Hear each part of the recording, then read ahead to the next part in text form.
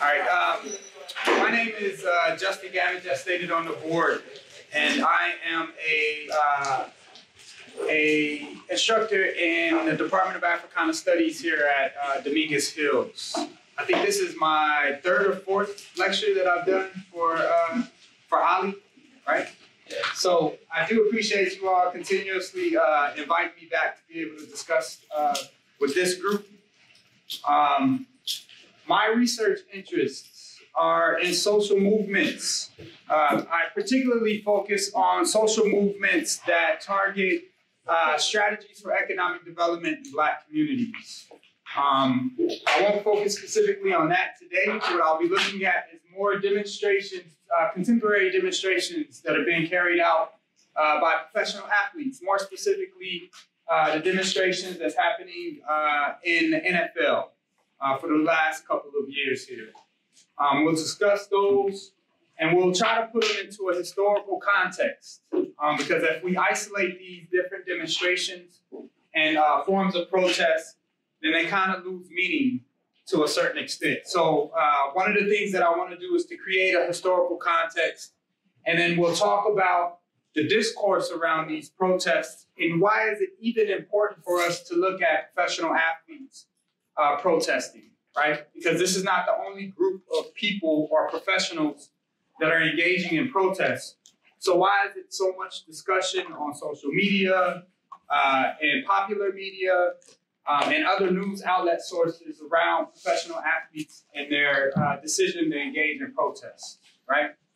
And then we'll kind of open it up for questions and answers. Is that cool with you all? All right.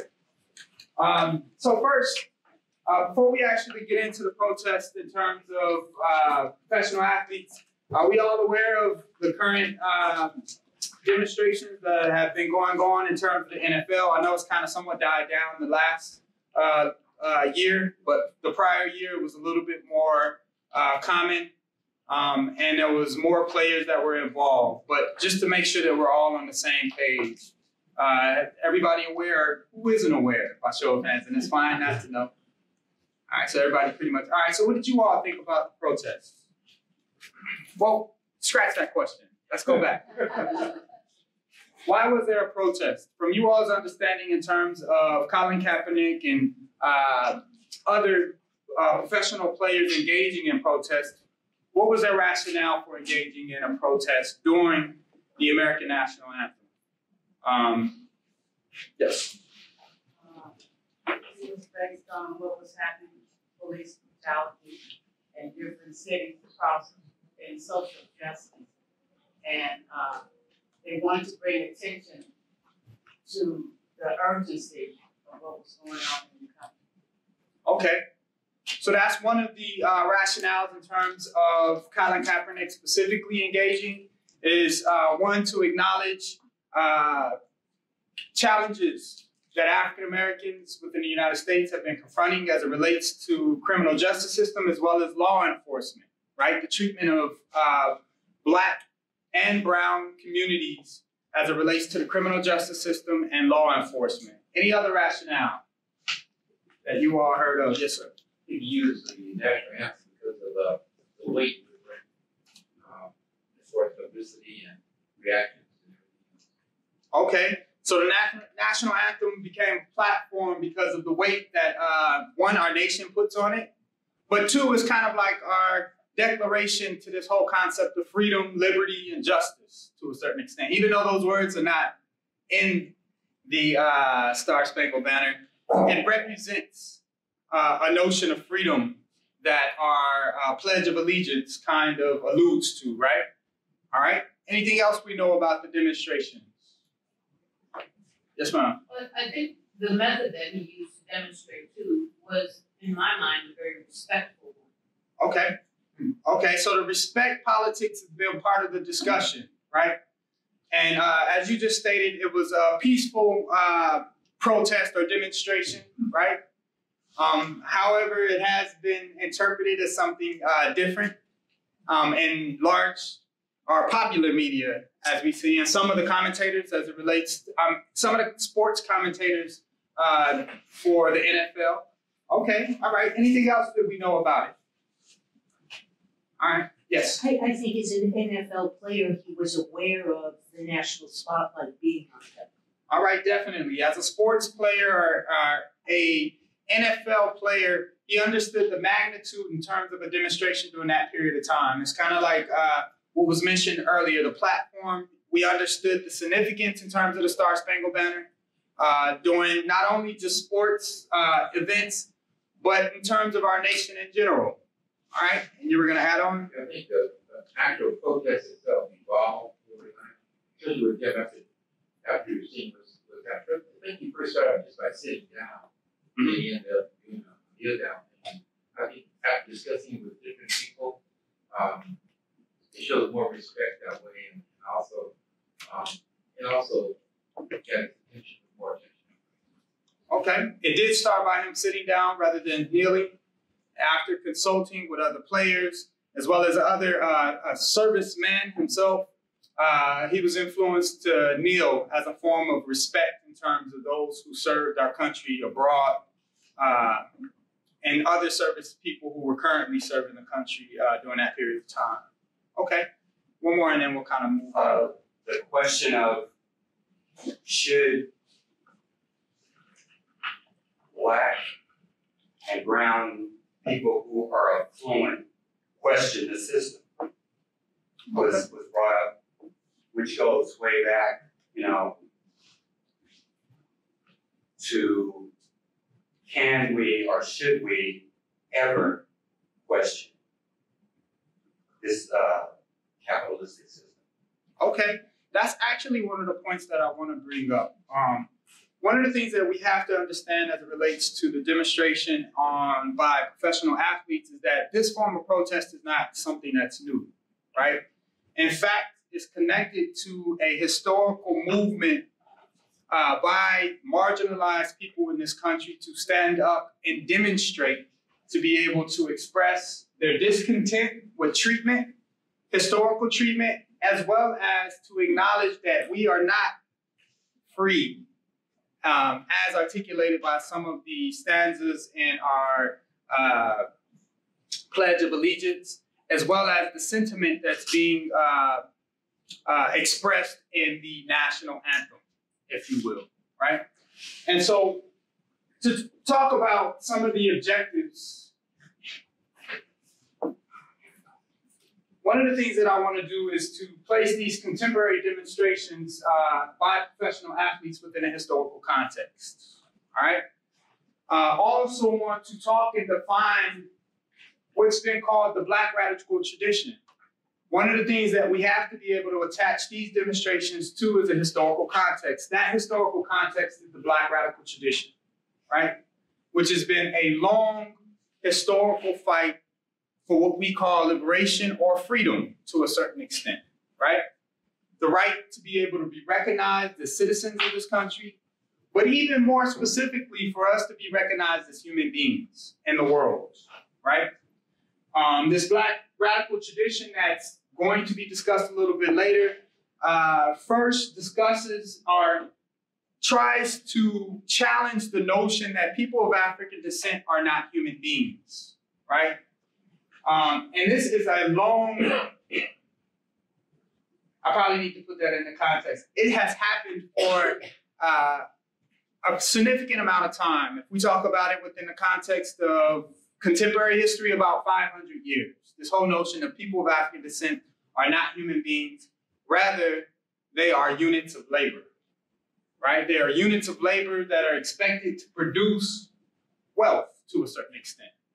And so when we talk about the Black radical tradition, we're talking about a tradition of scholars, activists, athletes, entertainers, a community of people that are challenging this whole notion of African people being human beings and being recognized as human beings. They have their own distinct identities. They have their own cultural makeups, as well as their own worldview. And worldview, as I discussed before in these groups, not everybody was at those lectures, but worldview is how we understand the world and how we operate within the world, right? How we understand the world dictates how we interact with the world and others that are in the world. And so this Black radical tradition is supposed to safeguard African people's understanding on how it means to survive. Y'all following me so far? Yeah? All right. The next component in terms of the objective is to analyze perspectives that attempt to delegitimize the Black radical tradition. And essentially what I mean by this is there is a perspective like those that critique professional Black athletes for protesting in terms of is it legitimate? What is your place in terms of demonstrating? You are well off, right?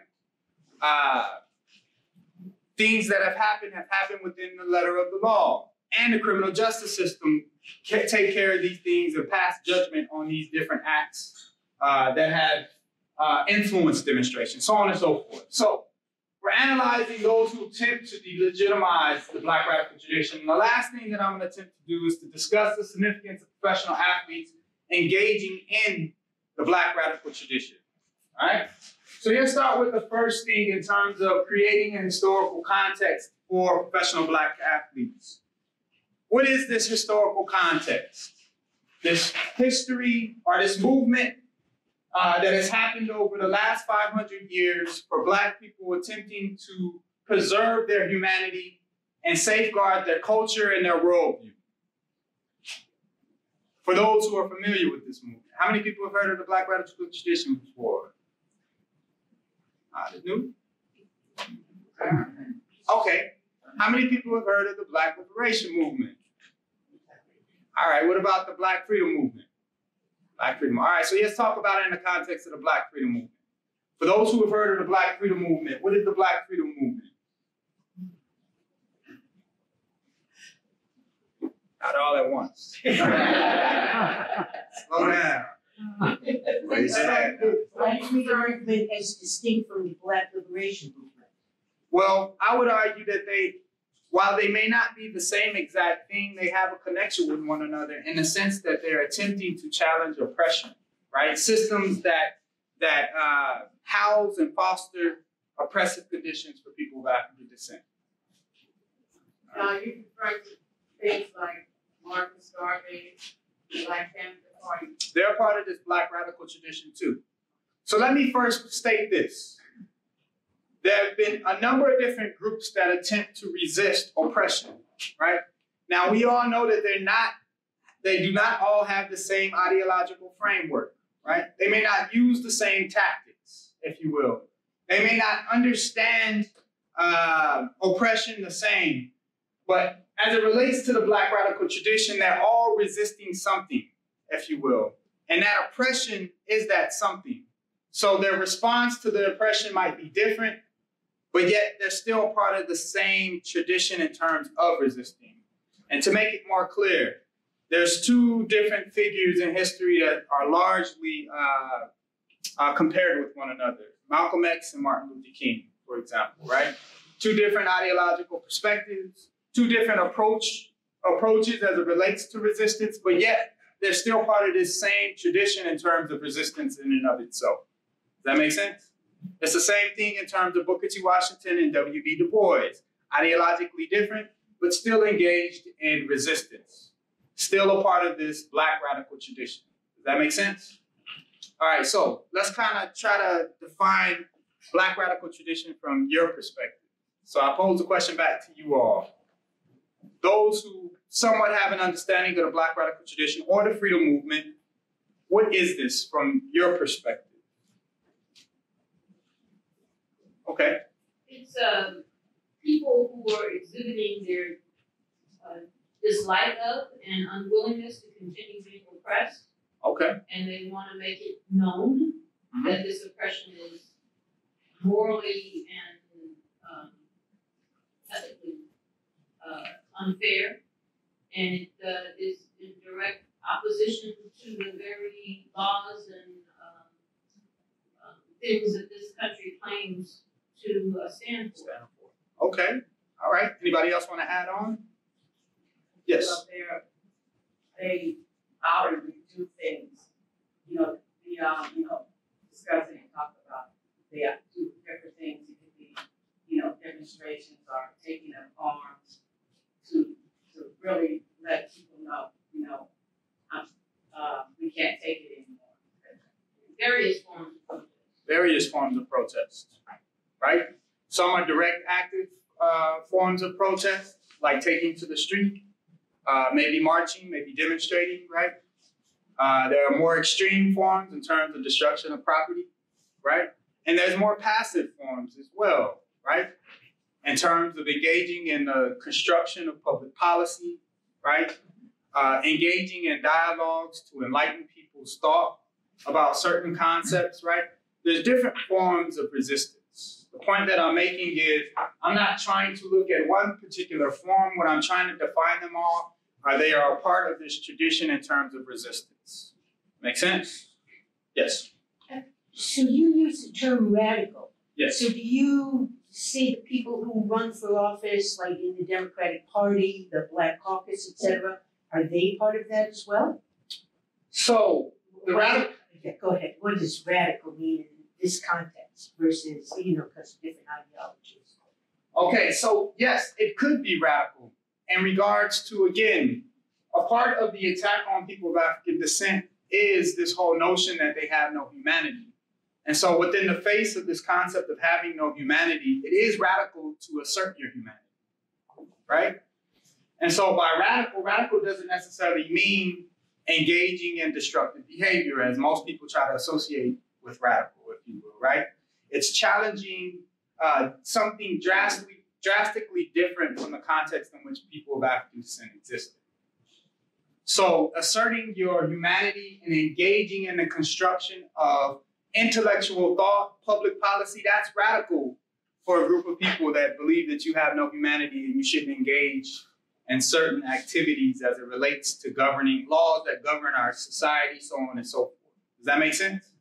So to an extent, yes, it is radical, right? However, I will put an asterisk by it.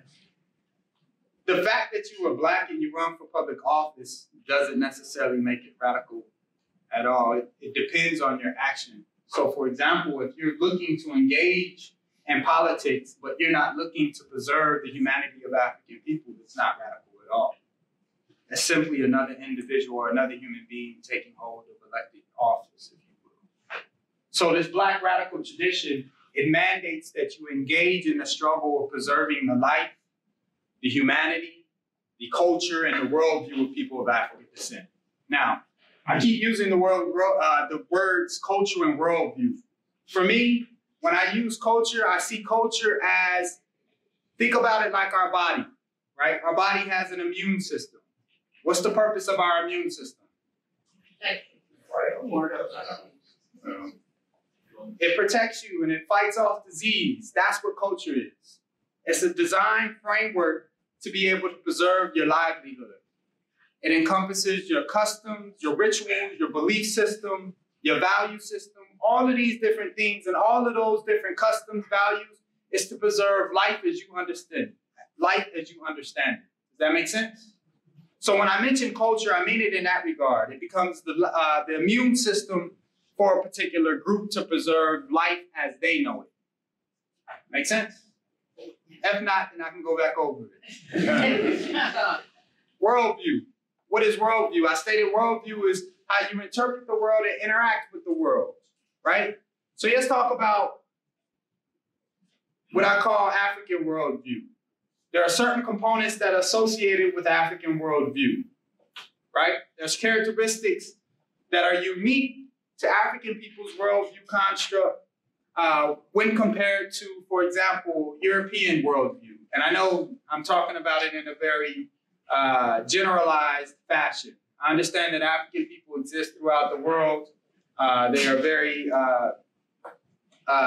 diverse, that they don't exist in the same geographical space, so on and so forth. But what I will argue is there are Black psychologists that have identified specific characteristics that are associated with people of African descent, whether they're in the US, on the continent, in the Caribbean, and Europe, so on and so forth. So let's talk real quickly about these characteristics. I'll just pick out 4. Well, hopefully you all will pick out 4.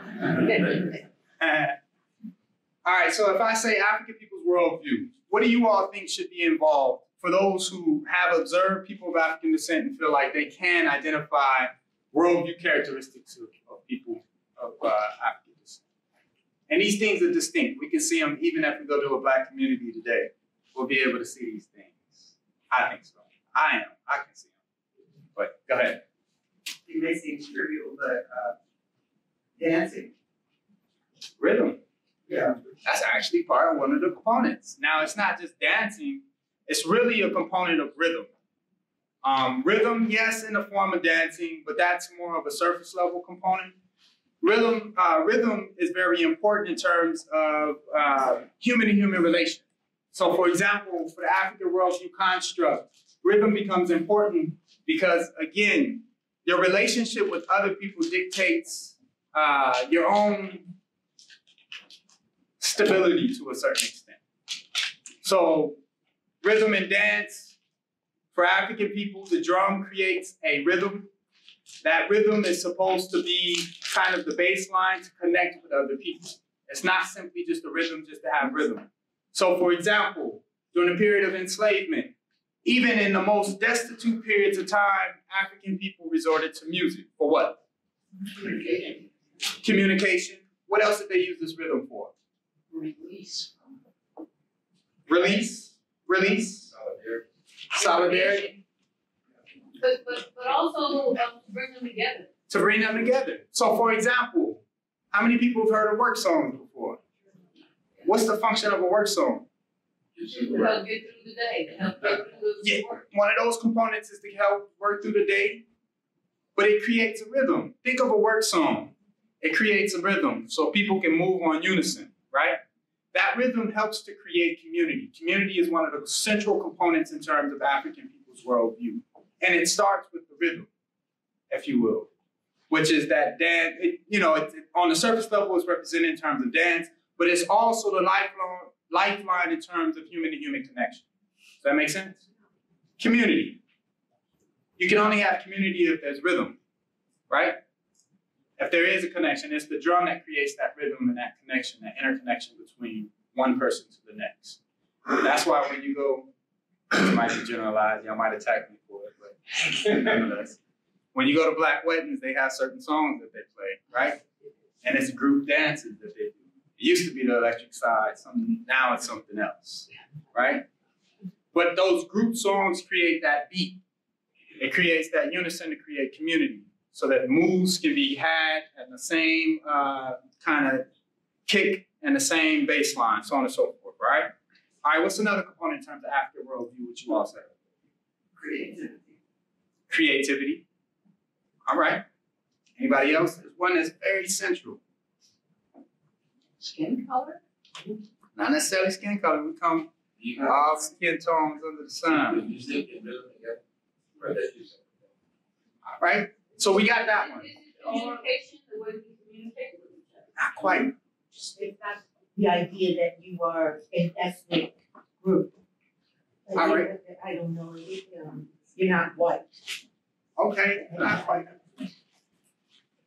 We're at one with nature. One with nature or spirituality. Spirituality is core for African people's worldview system. Very core. Actually, it's the central core in terms of African people worldview. We view ourselves as spiritual beings, if you will. So I always ask this to my class. If I were to ask you what percentage of homes within a given Black community in the United States are owned by those individuals, what percentage would you all say? What's the question? What percentage of Black homeowners, of the Black population, what percentage of them are homeowners? This might be a Thomas question. You know this, Thomas? I'm not certain on that one. I'm going to say somewhere around 8%. What did you say? It's not that bad. It's not that bad. It's between like 30 and 40%. Okay. All right, 30 and 40%. All right. So, what percentage of the grocery stores in Black community do you think are owned and operated by Black folks? Very good. Right?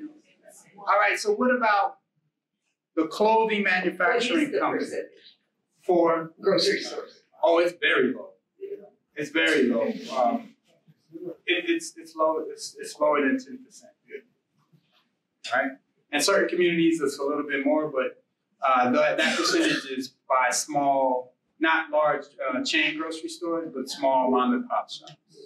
Yeah. All right. For the food, for the clothing manufacturing companies, what percentage do you all think are owned and operated by people back? 1%. Not many at all. Again, lower than the 1%. All right, so let me pose this question. How many of the black churches do you all think are owned and operated by black community? Within the black community, owned and operated by the black community? No, probably about 75. It's higher than that. So why do I ask this question? What are the components of survival as we know it in our society? Food, clothes, and shelter, right? We don't house ourselves. We don't feed ourselves. We don't clothe ourselves, but we own our churches. What's the importance of that? We understand our lifeline for survival is our connection to God more than it is food, clothes, and shelter. And this becomes an indicator of that. Does that make sense? Yes. And so for African people, spirituality is very central, right? That's how we understand most fit for survival. In most African communities, what it means to be dead is not to physically perish. It's for those who have no spirit or those who have no connection with God, if you will, right? So spirituality is one of those components that's very central for African world. And the other component is high respect for elders, if you will, right? And so when I'm talking about worldview or African people's worldview, I'm talking about these characteristics. This is how we understand the world to operate. To be spiritually connected in terms of a supreme being. To a certain extent, it doesn't mean that supreme being needs to be called Jesus or Allah or the Damari, whatever you call it. You know, that's your business, or that's dictated by geographic location. But the core component is that there is a spiritual presence, if you will. All things comes from that spiritual presence. Now, again, it's not a general statement to say, you know, every single person of African descent is spiritual. It just says, in terms of African people understanding the world, spirituality is kind of the core component. Does that make sense? So when we're talking about African worldview, I'm speaking specifically to those characteristics. And when I speak about culture, culture is supposed to safeguard those components. So for example, the black church, and I'll run from this, while it is under the Christian faith, it's radically different from other ethnic groups that engage in Christianity. So for example, when you walk into the black church, it's not the same thing. You won't see the same thing, the same format as if you were to walk into a Protestant white church, if you will, right? To a certain extent, they alter it because, again, their understanding of the institution, it has a different function. Therefore, what you see will be drastically different. Y'all following me with this? All right. So when we're talking about preserving African people's culture and their worldview, it's preserving and safeguarding those sacred things of how we see it is important or vital for us in terms of survival. Make sense? All right. So going back to contemporary demonstrations. When we're talking about the Black radical tradition, we are talking about those activities that help to safeguard against oppression. More specifically, when I define Black radical tradition, I'm talking about thought and praxis that challenges systems and systems of thought that reinforce structural oppression for the purpose of maintaining Black people's domination. And so by domination, I'm talking about ability to engage in cultural practice, an ability to actually reinforce how they view the world and how they engage with the world. Now, domination can happen in the form of economics, politics, but more importantly, culture is important as well. If we look at some of the people who have engaged and tried to define what the Black radical tradition, Cedric Robinson, who wrote the groundbreaking book, Black Marxism, he talks about committed to an internal critique of oppression, which means that this critique of oppression is amongst those people who are being oppressed and not outside in. Does that make sense?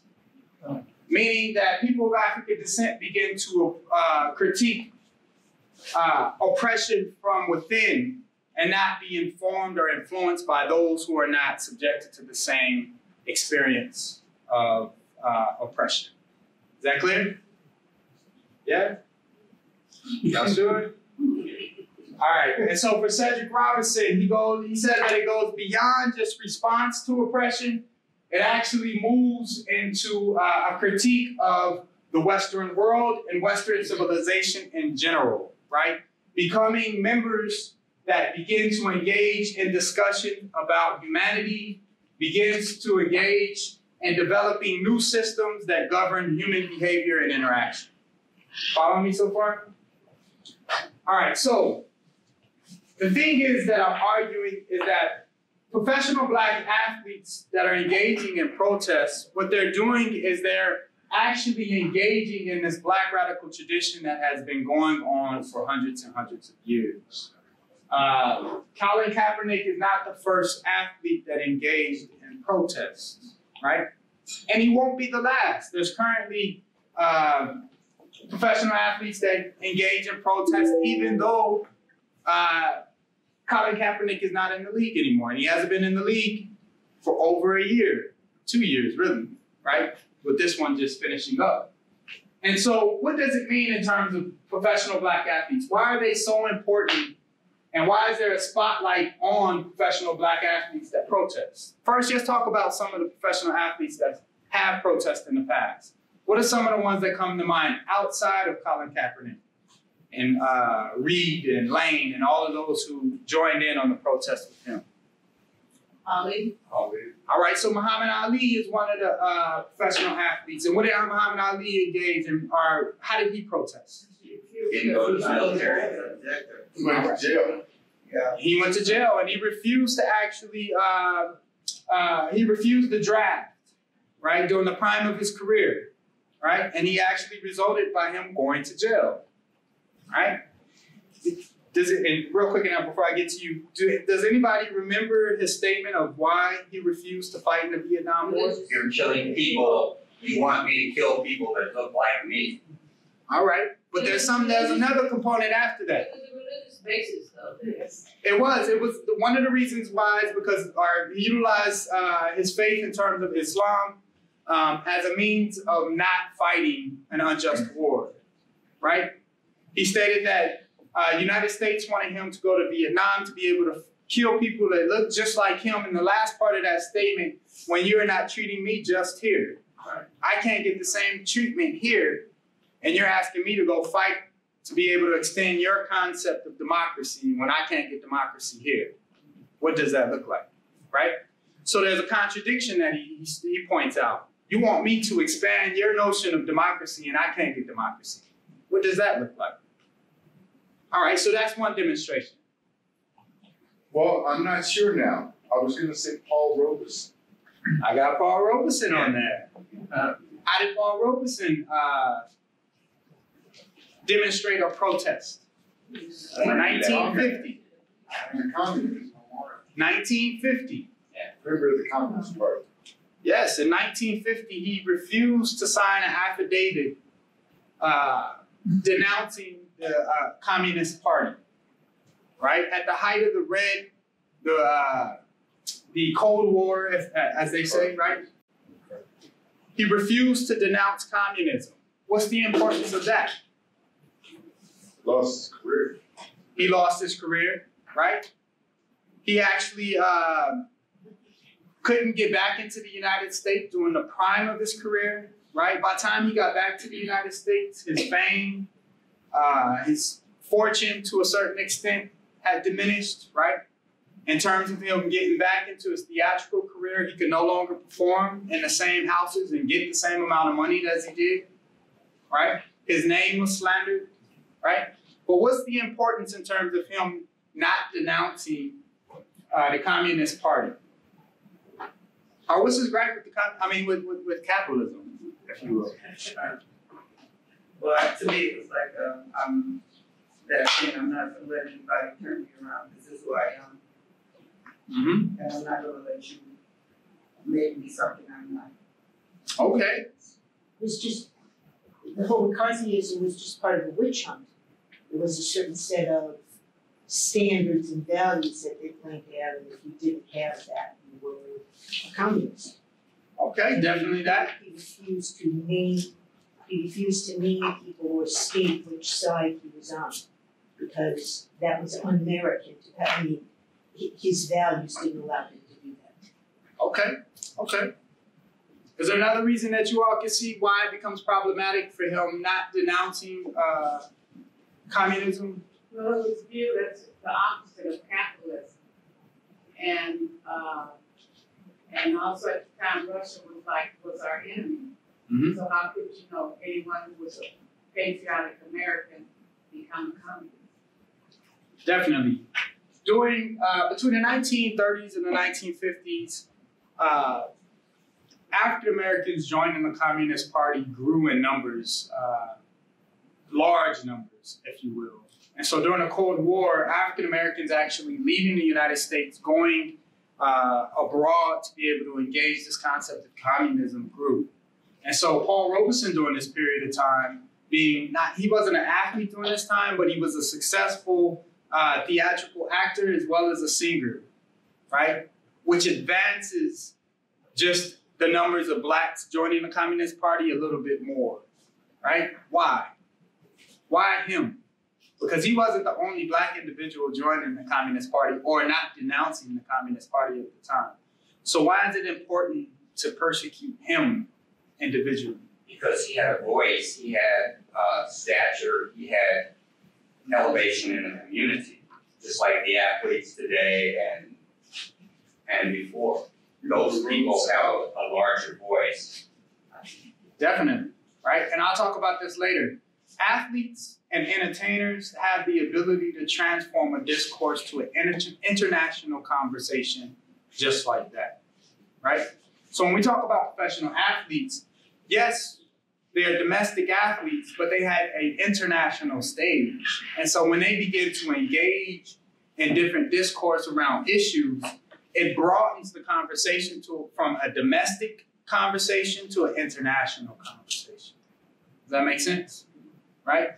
And so it doesn't just become a domestic issue, it becomes an international conversation where you allow others to be able to engage on issues that are happening in the United States. And it doesn't help itself that the U.S. attempts to position itself as the leader of the world, if you will. Not only in terms of economics and the political system, but also in the moral ethics, in terms of concepts such as democracy, so on and so forth, right? And so turning it into an international conversation, it exposes contradictions within our nation as it relates to issues around race, economics, and even politics, if you will. So y'all following me so far? So, yes, Paul Robeson. Any other ones that you all can think of? They weren't. Arthur Ashe. Arthur Ashe. Tommy Smith, John Carlos. Tommy Smith and John Carlos. Let's talk about Arthur Ashe, and then we'll come back. We'll come back to Tommy Smith and John Carlos. So Arthur Ashe. How many people are familiar with Arthur Ashe engaging in demonstrations and protests? Okay. What did Arthur Ashe advocate for? So he wouldn't play tennis in certain places. South Africa, more specifically. So one of the things that he protested against was apartheid in South Africa, right? Which was a big issue in the 80s, and 90s, if you will. Well, it was a big issue for, far longer than that.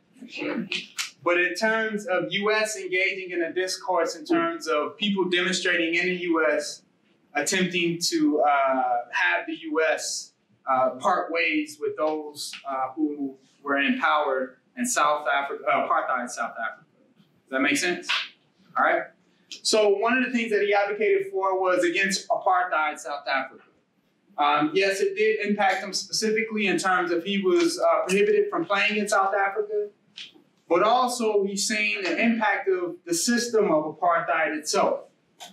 What else did he advocate for? He actually advocated for a couple of things. So South Africa was one of them. There was another thing that he advocated for. It was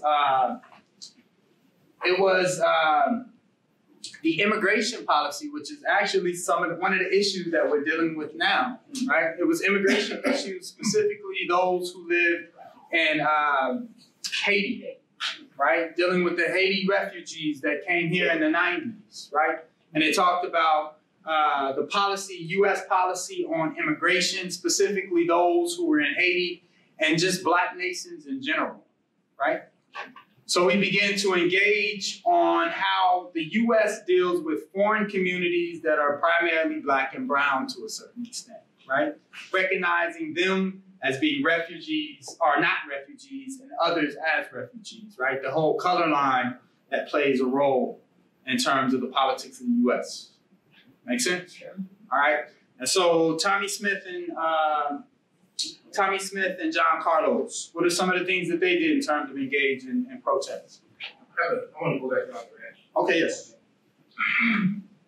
Would it be considered a Black radical tradition?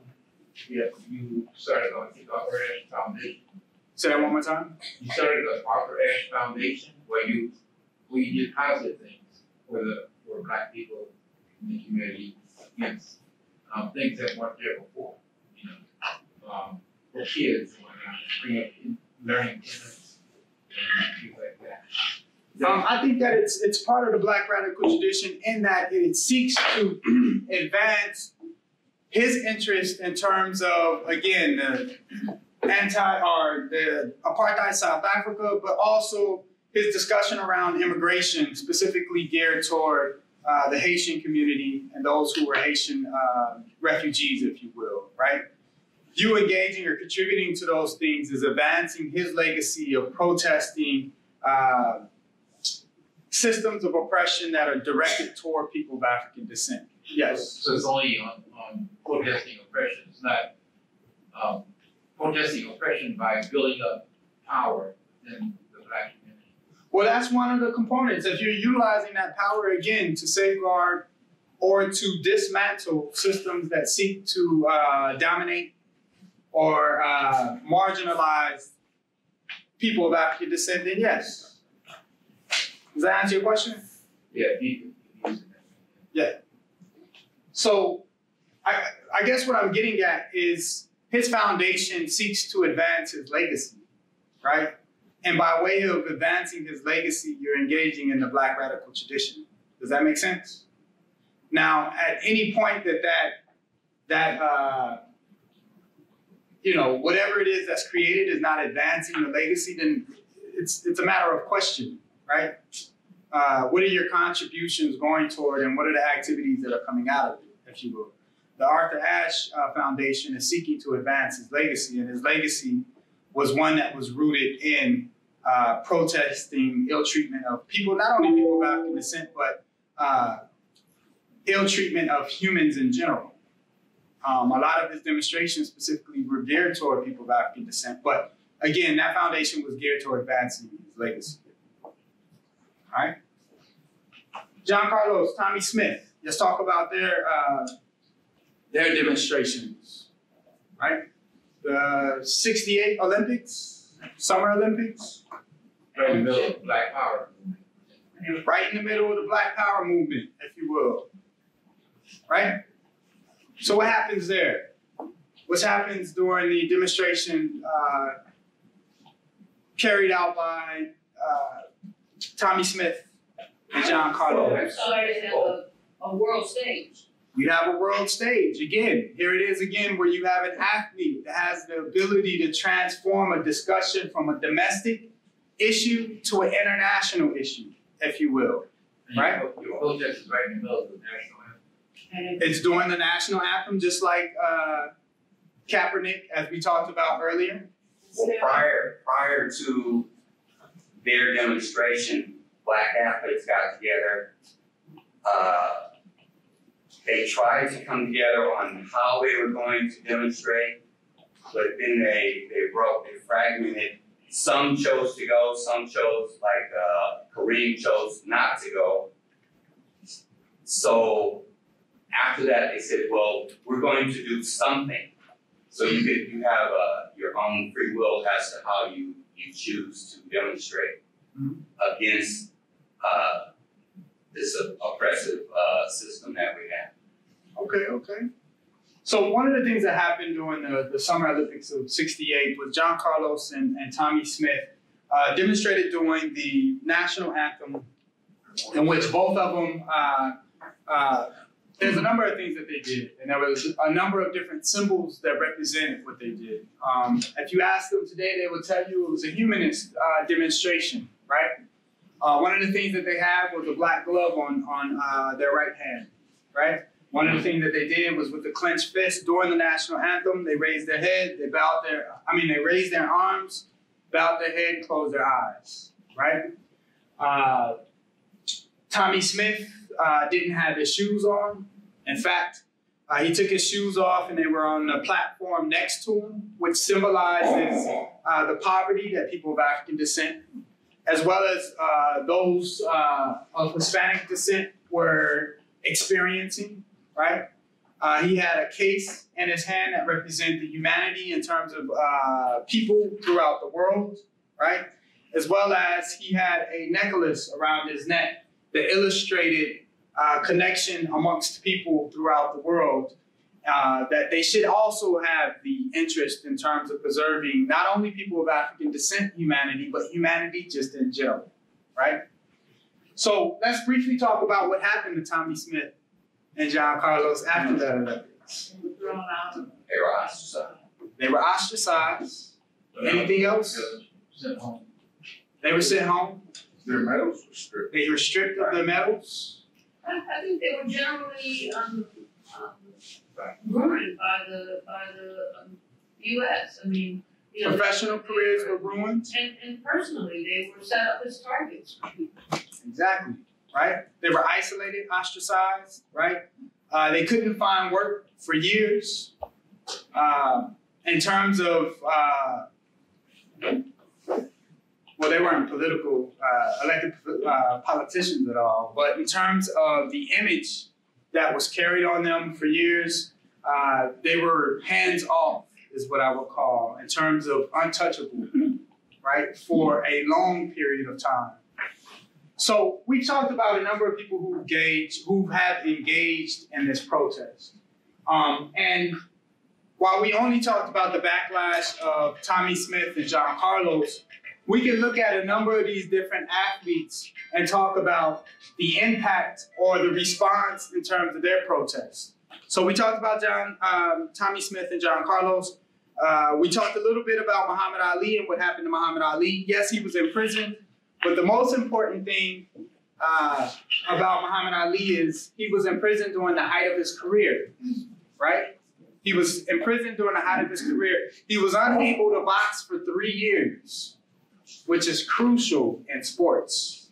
Anybody who plays sports, 3 years is kind of like an eternity to a certain extent, especially in areas of boxing and very heavy contact sports, if you will, right? Even when he came back to boxing, he looked vastly different. Even in terms of his body makeup, he was different.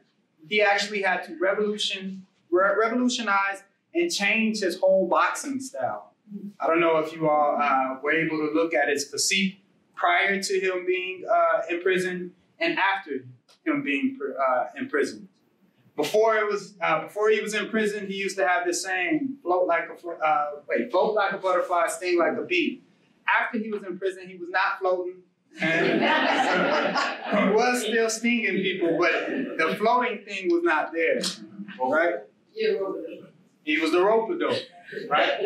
Which means with the rope-a-dope, he was taking on punches heavily, if you will, right? And so this impacted his career very heavily. He actually had to revolutionize the way that he fights, the way that he fought, if you will.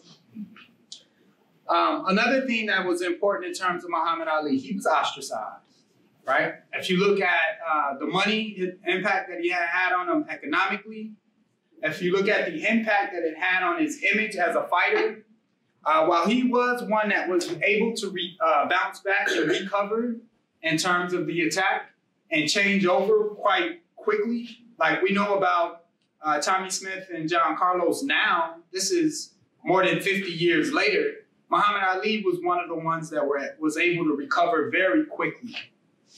He was able to recover within 10 years, shorter than 10 years. Some would say almost 5 years. Most athletes that are targeted in that fashion are not able to recover that fast, if you will. Yes? I think that partially he was able to recover. I think partially. As a result of what he did, there were people that continued to hate him for what he did throughout his life. You know, and so when we say recover, he was able to regain the ability to box, and there were still people who admired him. But I think throughout his lifetime, as a result of what he did, he was hated by a lot of people.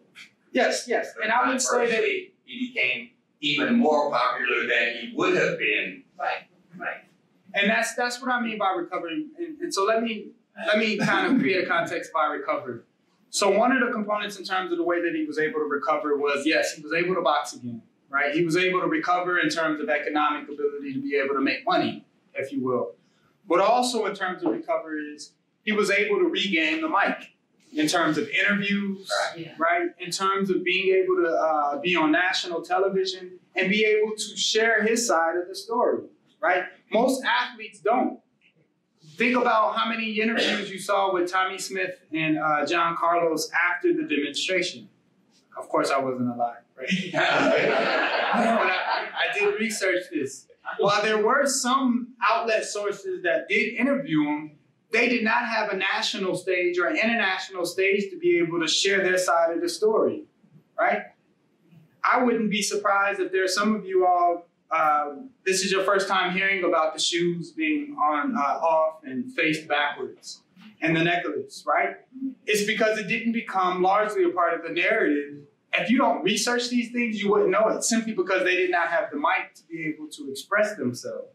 And so Muhammad Ali was able to maintain the mic to be able to speak and create a new narrative to challenge that narrative that critiqued his decision not to go to war. Does that make sense? Yeah, I just wanted to say that track athletes during that period of time were not professional athletes, such as Muhammad Ali. And so to step out there in that manner, it really impacted them more, I believe, economically, because any economic benefit to being successful in track was through sponsorship, United endorsements. Otherwise, there wasn't a stage. And that's with sports such as that, where Olympics becomes kind of the apex of the career. That's one of the things. There's no national organization like the NBA, NFL, where there's ongoing events that are happening and you're competing with people. Now, there are games that happen throughout the year, but it's not to the same level as leagues that have specific seasons in which they compete.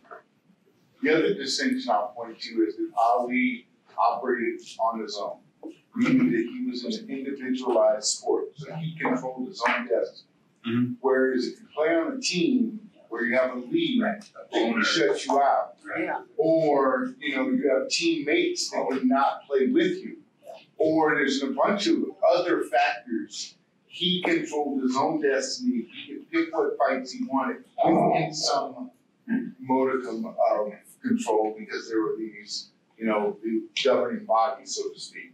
And he didn't have the same issue as a Joe Louis, so to speak. Exactly. And I think with the boxing commission, it was just as beneficial for them as it was for Muhammad Ali to allow him to fight. Because him fighting would generate more money for the league. Unlike a Colin Kaepernick, you have 32 teams. And of the 32 teams, you might have over 90 quarterbacks within the league, if you will, right? And who needs a Colin Kaepernick when I can have a whoever else, if that makes sense? Whereas with Muhammad Ali, it's a different discussion, right? You actually playing will benefit me in terms of generating revenue, more than not letting you fight. Does the media when Tommy came to Yes. Yes. He said a lot of stuff is that their protest was because they only had a few things to work with. One was one pair of gloves, one with a right and one with a left. Yeah. Stuff like that. Yeah. I would say the same thing about the reason why Ali came back faster because of the money. Definitely. Definitely, but I will say that him generating kind of a national appeal to fight. One, it was Frazier, but two, he had the mic to create this climate of this would be the best fight ever, and you want to see it, right? And so he created this whole national appeal or move toward this large prize fight that would generate that much money, if you will. But again, if not having the mic, you know, his character or his pizzazz, if you will, I think he was largely responsible for creating that kind of push. He promoted it, yeah. And plus, he had, unlike a lot of other athletes, he had a world stage, so the pressure that was put on him in the United States was overwrought by world pressure, which he had to support around the world and a whole bunch of other countries. So the U.S. couldn't really just push him aside like they wanted to. Mm-hmm. Definitely. Yes, ma'am. And what nobody's saying is that he had a strong community behind him. So he had a strong community behind him. He had the support of the NOI as well as the Black community in general. This happened in '67, right? And part of that community was other professional athletes as well, right? So we talk about the summit that actually happened amongst Black athletes in Cleveland, in which Black athletes came to his support. People like Kareem Abdul-Jabbar, right? Jim Brown, Bill Russell. There was a number of Black athletes that actually stood with him. Funny enough, if you read about the summit, actually part of it is they went in there to persuade him not to dodge, if you will. But nonetheless, they came out in stance and in unison with him to be able to support him as Black athletes. So one of the things that's important for us is to make sense of the critique and also what happens to these Black athletes after they protest. So we talk about the devastation of careers of Muhammad Ali, Tommy Smith, John Carlos, Arthur Ashe. He was toward the end of his career. So in fact, much of what he did was after he retired. So in terms of impacting his career, his ability to be able to maintain himself as a professional athlete is a little different. Paul Robeson, he was an athlete, but during the time of his protest, he wasn't an athlete. We can put him in the athlete context because he was a professional football player at one point in time. But we can see the impact of his career was completely devastated moving into the Cold War and moving out of the Cold War. By the time he gets back to the US, his career is pretty much over, right? He's pretty much done with in terms of performing in certain theaters, singing, so on and so forth. And so we look at the devastation and the isolation of these different events, right? Did you have your hand up? I'm sorry. Who do you consider Kurt Flood? He was blackballed in baseball because of his stance on free agency, which was bringing the whole thing about And the name, I'm sorry, I didn't hear. Kurt Flood. Kurt Flood. He said, I want to be paid same as all these other top guys, and they said no, so he refused and set out, and he actually changed the rule that they had. So now you could be a free agent. At that point, you could not be a free agent. A team owned you for perpetuity, really. They can trade you or whatever. Yeah. It's like, it's like slavery. Just an interjection. Where would you place the Williams sisters in this? And I know that a lot of the things that they did benefited women in sports, but it also, that they protested the tournament in Indian Wells for years because of the way they were treated. I mean, so where would you place them in this? So I think that they do engage the Black radical tradition.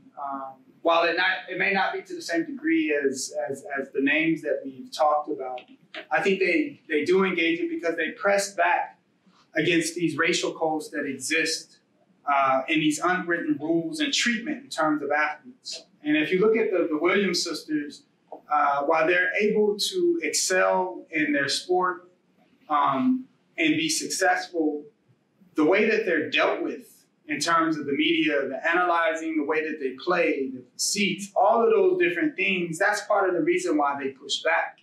And so they do push back to be able to preserve their humanity to a certain extent. And so in that regard, they do fall within this Black radical tradition because, again, they're attempting to preserve African people's humanity by way of preserving their own humanity. To say, man, I am a human being and I have the ability to define who I am, how I'm to perform, what I am to wear, what I am to look like when I walk out on the court, and say, like, it's my decision, it's not yours.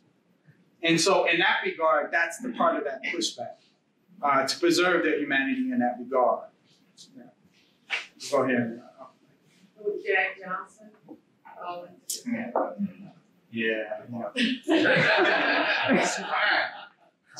Jack Johnson, yes, and no. Because Jack Johnson, he did resist. It's just a whole matter of what are you resisting and, type thing. But I will say this. With all of these different things, what we have to understand is Black people's existence in this country is very complex. And so for Jack Johnson, everybody familiar with Jack Johnson? First Black heavyweight champion of the world, right? One of the things that he fought for is his ability to be able to date and marry white women if he chose to do so, right? One of the things, right? That was one of the main things that he got in trouble for, right? That's one of the main things that he was critiqued for, right? And so some of us might say, well, what is that to fight for, right? Or why does that become significant or associated with the Black radical tradition? What I will state is it is part of resisting in the sense of, again, I am a human being.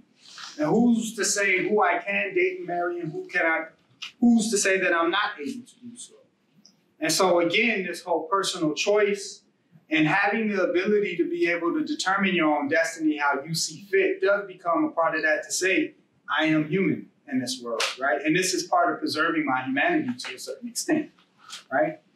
And so at the beginning, I said that, this resistance, it happens in a number of different shapes and it carries itself out in a number of different ways. Jack Johnson would be one of those ways where, yes, I am pushing back, but what I'm pushing back for may not be at the core of this whole concept of the Black radical tradition. But nonetheless, it is this whole notion to say, man, I'm a human being and I can choose what I want to choose, right? And the color of my skin should not be a dictating factor to say, this is not part of your choice, if you will.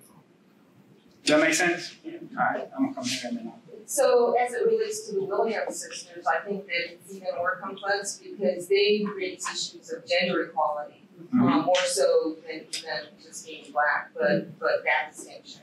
They do gender equality, but even racial equality. So even if you look at recently, Serena, it was more a couple of years ago talking about pay amongst women tennis players. And one who she was the highest paid tennis player during this period of time, I want to say 2 years ago, but hadn't won many titles at all. But in regards to endorsements and things such as that, she was the highest paid tennis player. And so even within the ranks of women or amongst women, her receiving lower pay while being the number one ranked female tennis player in the world, she engaged that in terms of equal pay, as well as equal pay amongst gender as well.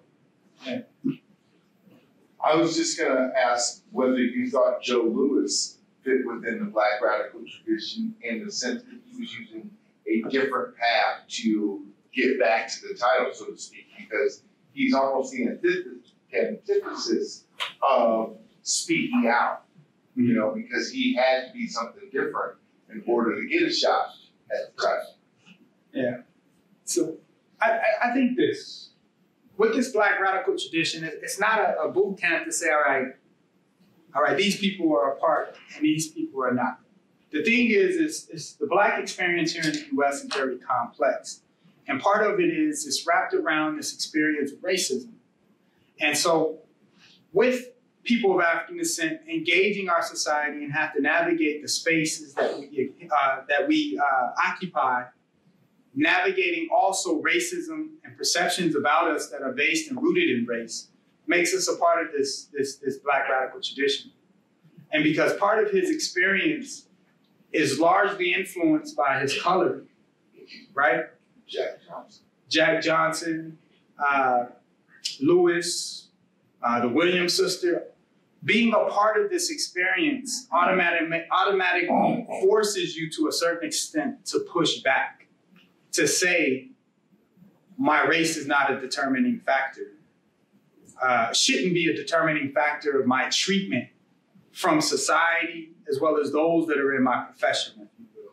My pay shouldn't be dictated. My access to fight for a title shouldn't be dictated by my race. My access to lead roles in terms of movies, right? My access of being a quarterback in the NFL, or so on. All of these things are very complex because the racial component is very subtle, but it's very upfront.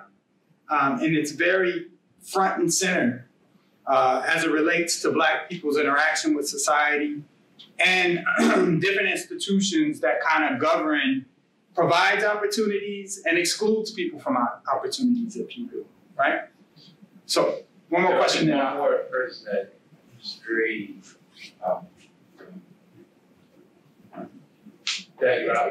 Jackie Robinson. Definitely one. Yeah. But he had to face a lot of racism. Just his ability to get through that. Definitely. And just his ability to get through all the racism that he had to go through was actually a protest in itself. yeah, the fact that him stepping on the stage makes him kind of an icon, not necessarily an icon, I wouldn't say, but makes him a figure for the Black radical tradition. Again, this tradition is just a pushback to say, man, we're preserving Black people's humanity. And that preservation could happen to say, like, man, our presence here in the National Baseball League,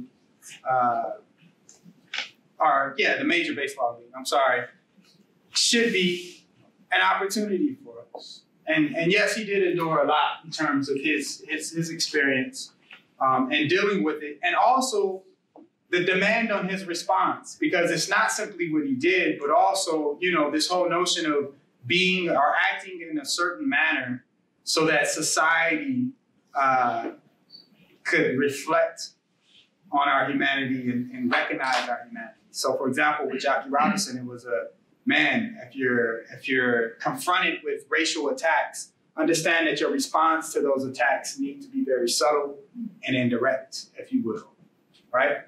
And so, again, going back to what I stated, different approaches and ideological perspectives on these things are different. For Jackie Robinson, it was a more subtle and direct, you know, as it related to being on the baseball field, in the media, his responses to media. However, in the backdrop, he organized, right?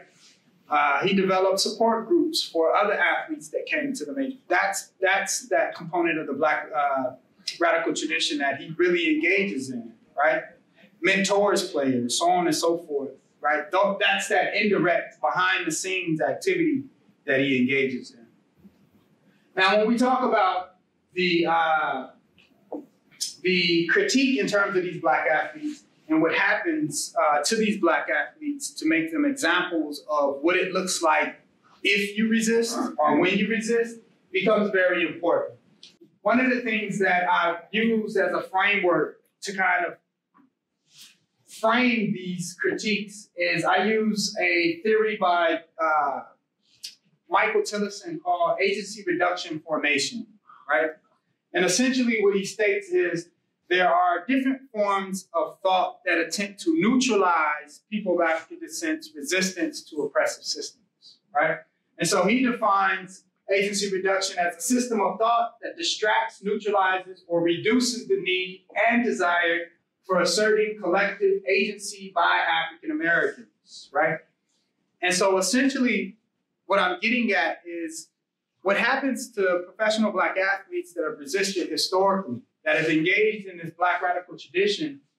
We talked about them being ostracized, isolated. Many of their professional careers have been stunted. Of course, this is more along the lines of those who are resisting during the 60s, 70s. We can look at Kaepernick, but different forms of resistance, kind of like the Williams sisters and other athletes are not so much because it's a different sport.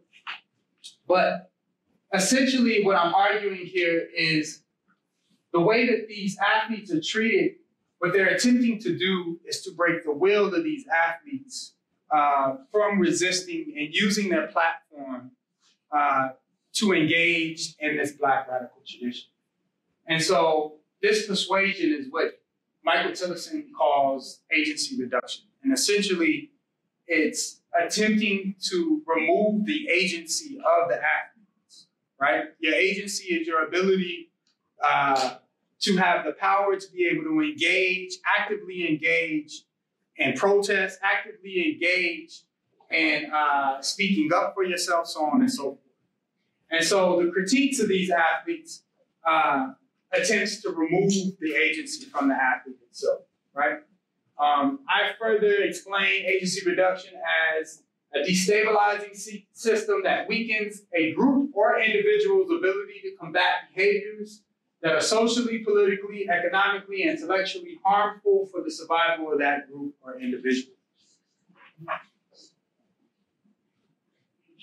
Right? So shut up and dribble. Shut up and dribble. You are an athlete. You were supposed to entertain.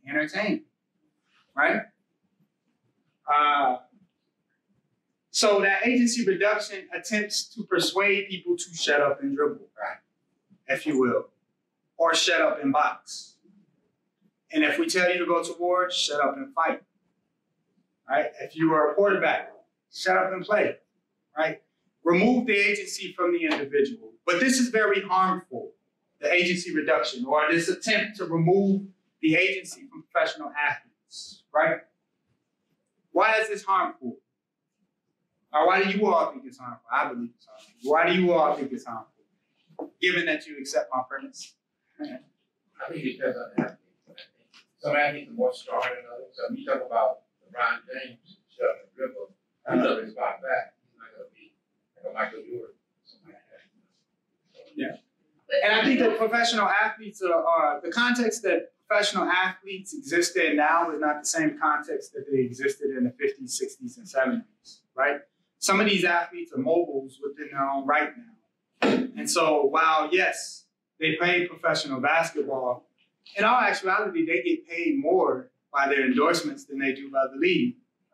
So to a certain extent, they have a level of self-sufficiency to not necessarily depend on the league.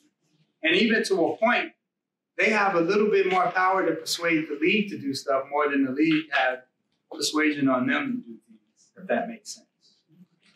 In leagues such as the NBA, NFL is a different game, right? And I was going to say their agency is also their own personal agency that you're talking about, right? Mm-hmm. Determines whether or not they can be totally removed from their seat of having any agency at all. I mean, to a large extent. Definitely. All right. So agency reduction, why does it become harmful? Because others see these athletes as role models.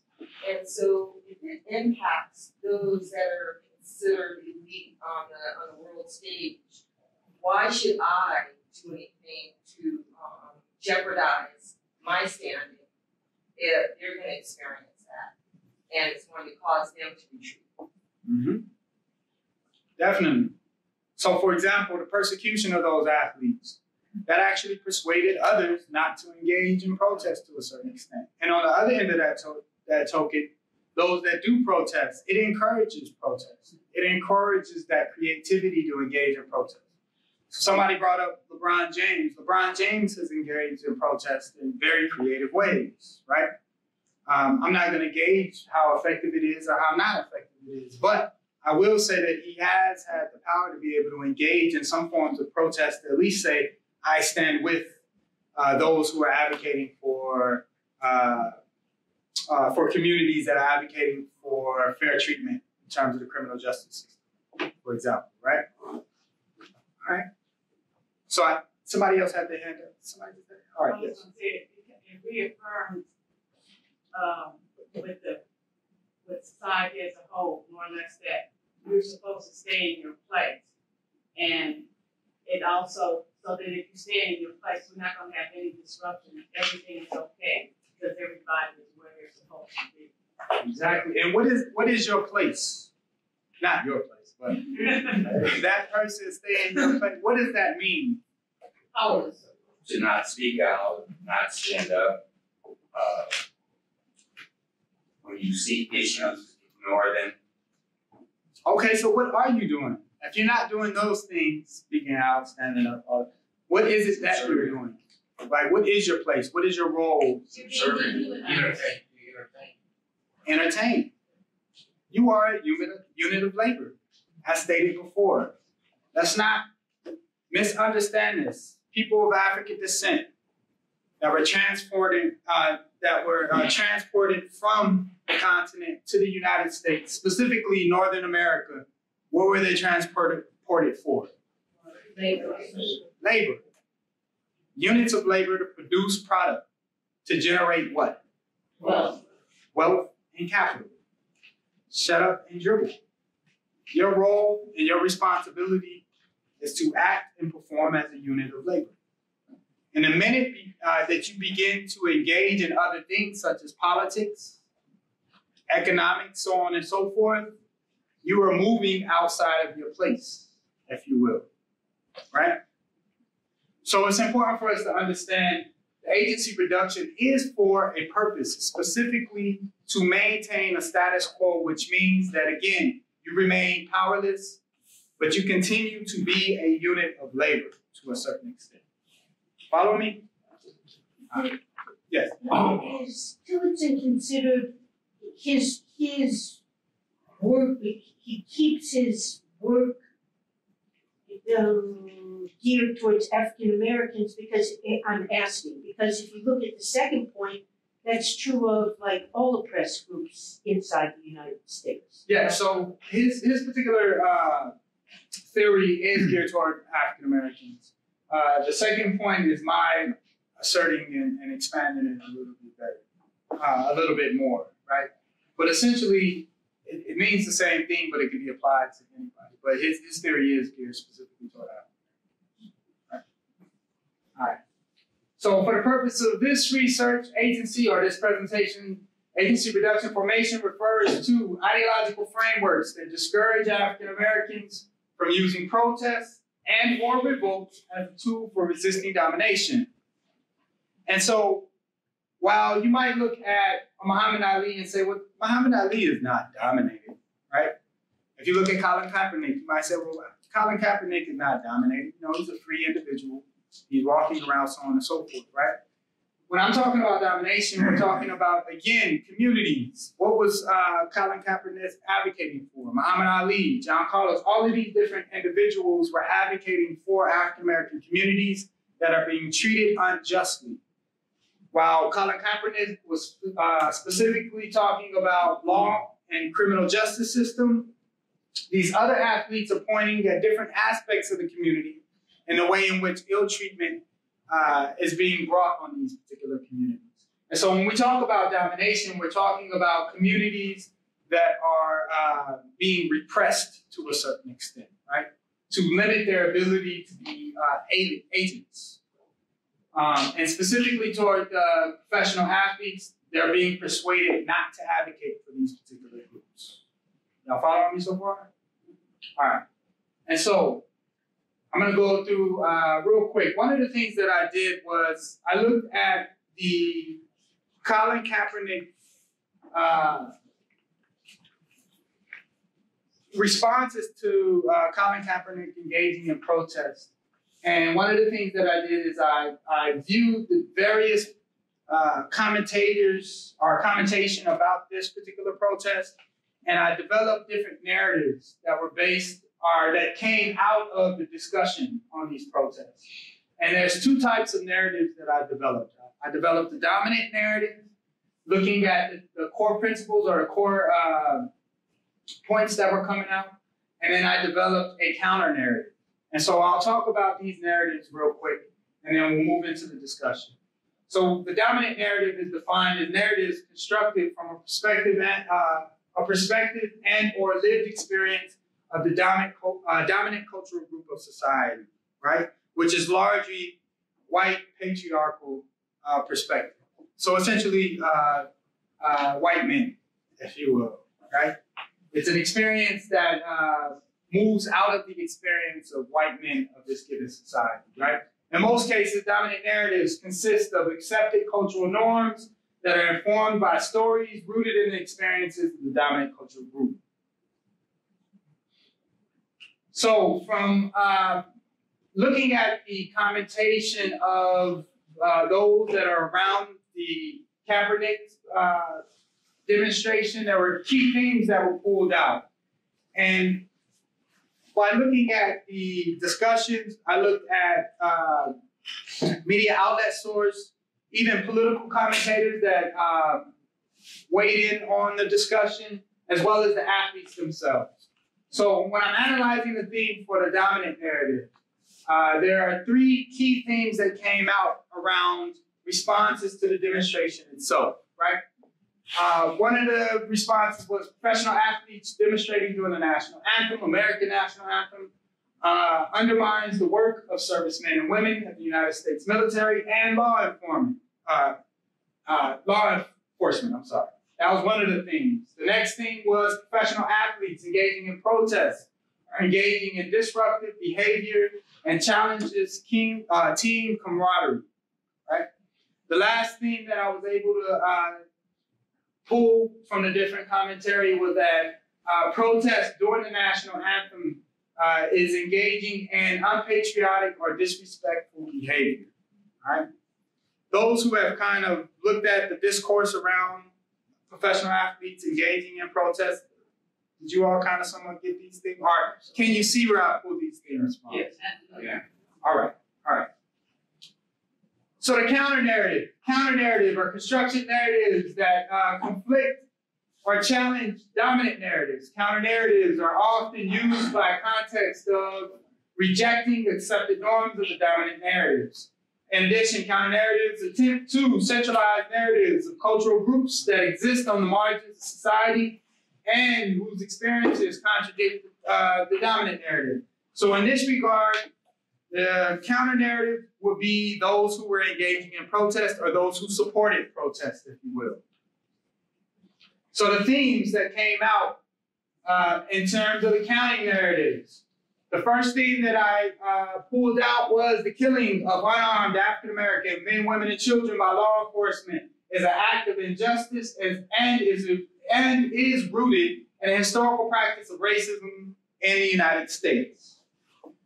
The second thing that I was able to pull out in terms of the comments were the treatment of the killing of African-American men, women, and children by law enforcement and the criminal justice system undermines the principles and values that are embodied in the American national anthem, celebration of freedom for all, if you will, right? The last thing that I was able to pull out was law enforcement and the criminal justice system are not holding those who commit these crimes accountable. And them not being held accountable is an unjust act against African Americans. So essentially what I did is look at all the interviews, look at all the transcriptions in terms of those who were weighing in on Colin Kaepernick and the protest, and I was able to extract themes that were pulled out from those who were commenting on these themes, right? And those are the 6 themes that I was able to pull out. essentially, one of the things that's important, and I stated this earlier, if you look at Colin Kaepernick by itself, even if you look at all of the professional athletes that we talked about today by themselves, we will take them out of context. Yes, they are athletes, but their protest falls into a fold of a historical context in which people of African descent or marginalized people in general have engaged in to preserve their own humanity, which means that you can only understand Colin Kaepernick if you place them within a historical context of this Black radical tradition, right? Also, that these demonstration loses its legitimacy when disconnected to the Black radical tradition, which is what I just stated, right? So the context that we have to understand is that these athletes are a part of the African American community, right? And these protests are linked to historical traditions or historical events that African Americans have engaged in since being enslaved to a certain extent, right? And even before that point, but within the American context, since enslavement, right?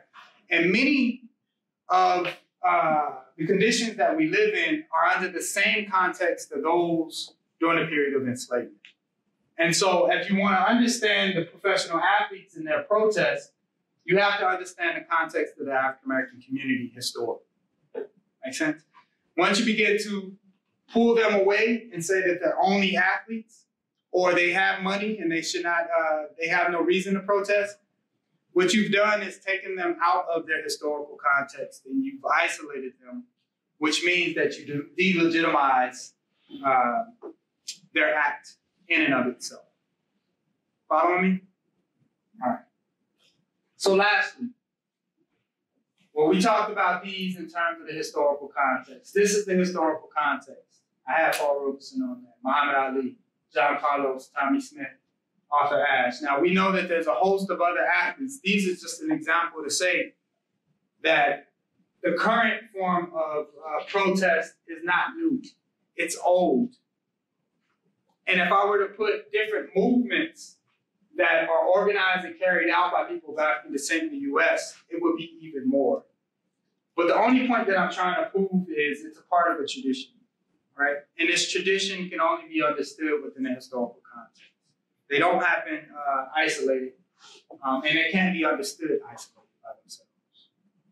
So what's the significance in terms of professional athletes protesting? And this is the last slide, we can go into Q&A after this. Is, as I stated before, it creates an international discourse on an issue that's being had, right? It moves from a domestic discussion to an international discussion. Tommy Smith, John Carlos, international stage, a world stage. Same thing with any professional sports event.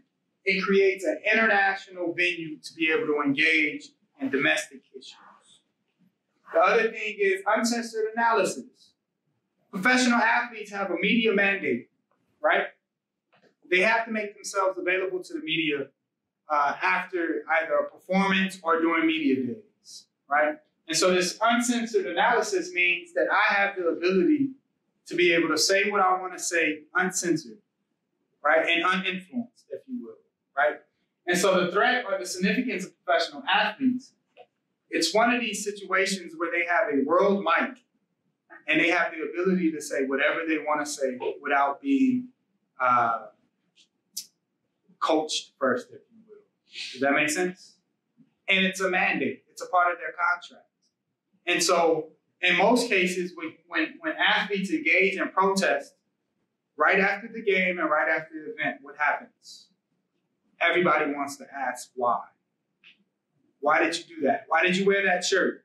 Why are you kneeling? Why are you doing this? Why are you doing that? It reminds you it's right after the game.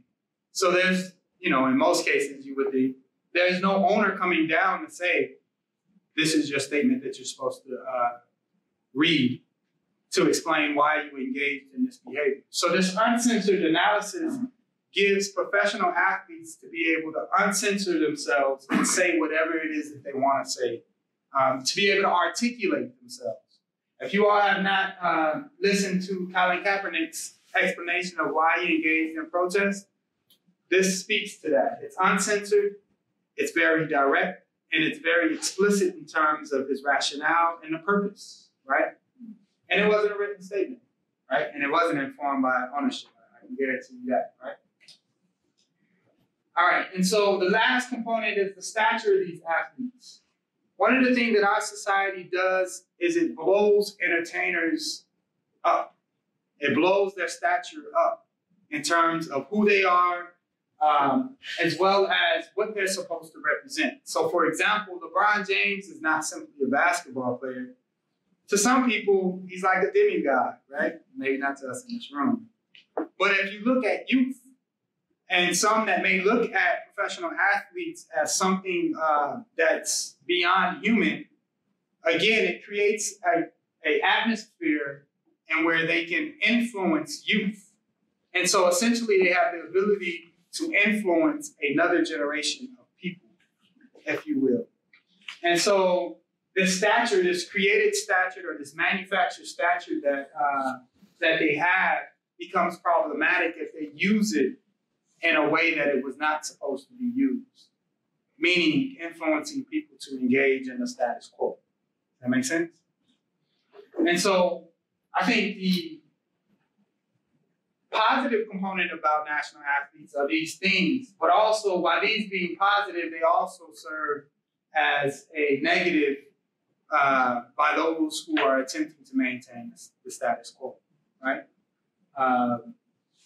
While bringing in international dollars is good, but engaging into an international discussion on issues can become bad. So the significance of professional athletes is because of their reach and their ability to touch a vast amount of people without being censored. It's very important and very powerful. Right? And so that's my discussion on professional athletes, Black professional athletes in protest.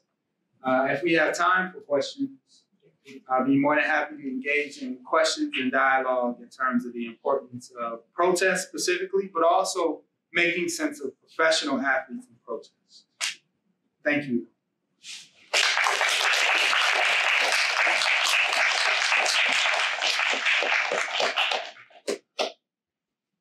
Yes. If we have time for questions, I'll be more than happy to engage in questions and dialogue in terms of the importance of protest specifically, but also making sense of professional athletes in protest. Thank you. Yes. There were other professional football players that helped the national anthem besides Fuller. Yes. Were they also censured like he was? So, just recently, Reed was able, he actually just signed a contract with Carolina Panthers.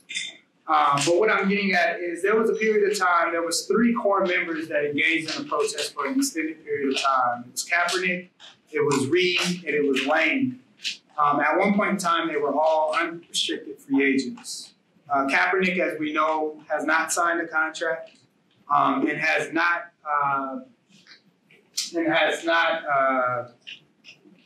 he hasn't been signed to a contract, and he hasn't worked out for anybody since the preseason. He worked out for Baltimore and he worked out for Seattle, I think, this offseason. But that was the only interest that he received.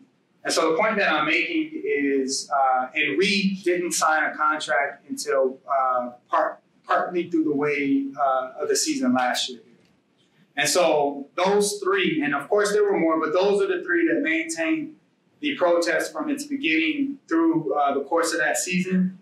They were all out of work for a significant period of time. And it's Reed that just recently resigned. He signed last year and he just got a 3-year deal. And Lane, I think, signed a short-term contract, but it impacted their interest in terms of other teams immediately. And then for Kaepernick, I don't see him playing for the league anymore. That's just my perspective. But we can see the impact on him more specifically. And as for those who engaged in the protest, there are those who participated but didn't articulate why and engaged in a discussion around the purpose or the function in terms of their protest. These three engaged in a discussion and consistently talked about why they were protesting. So does that answer your question? Mm-hmm. Any other questions? Another question? I read somewhere, and I think it was in a magazine on Time, that when Kareem was at UCLA, that he had political aspirations at the time, I mean, thoughts about the inequalities of Black people and so on, and had that the team, when he was there, in certain parts of the season, something actually did not come out during the national anthem, but stayed in the locker room until it was time to play basketball, and it was related to him and his protesting. And I was just wondering, I never heard that as an issue until I read an article. Yeah, there's a number of people who demonstrated. This is not the first. Even in the NBA, for example, there was in the 90s there was Radim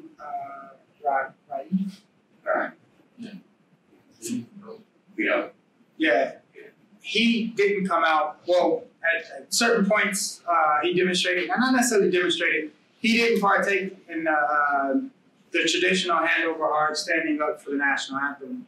And so the league negotiated with them, and it came to he didn't have to come out during the national anthem.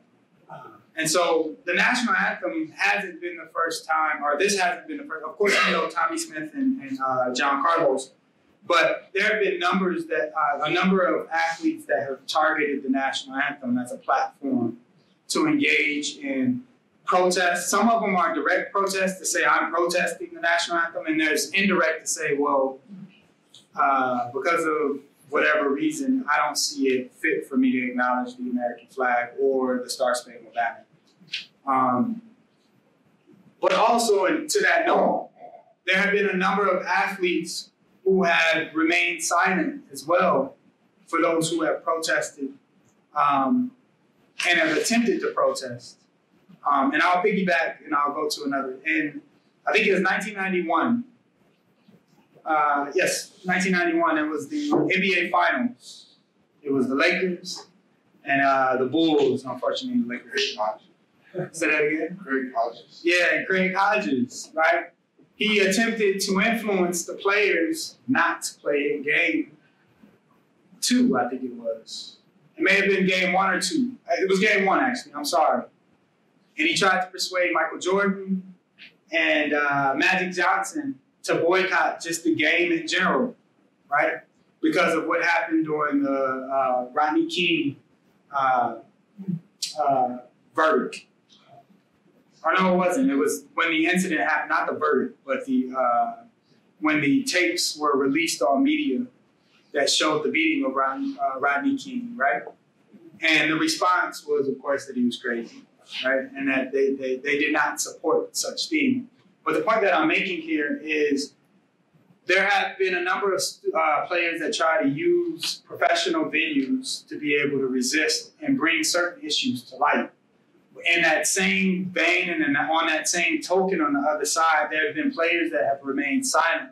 And this is not to critique Magic Johnson and Michael Jordan. This is to say that even in things that are not so considered so radical, people are not willing to do. So for example, the track athletes did get together, but only John Carlos and Tommy Smith engaged at that particular time to, in a form of protest. But there were others to say, man, I don't want anything to do with it. And it's the same thing with Kaepernick. There are some players that voiced, man, I do understand his rationale, but I won't do it, right? For whatever reason. But part of that reason is job security, right? That's real. Job security. And so again, going back to that agency reduction, that becomes a force to be able to influence your behavior, if you will. You got a question? No, I was just gonna make a statement that, you know, in the, I don't know the exact date, the 80s and 90s and 70s, for sure, large numbers of Black people in the stands would remain seated or would not put their hands over their hearts or that kind of thing during the national anthem. So, this was not a new form of protest. It was just being promoted, more visibly highlighted by these athletes to some extent, by them choosing to support the Black community who are also making this, form of protest and perhaps not even getting any visibility, when they did it by themselves in the stand. Yeah, I think one of the things that a part of this discussion for professional athletes, it's very complex, but part of it is professional Black athletes are supposed to represent something for the African American community, right? To a certain extent, they're supposed to represent the ability of African Americans to move upward in terms of prestige, but also economics. It becomes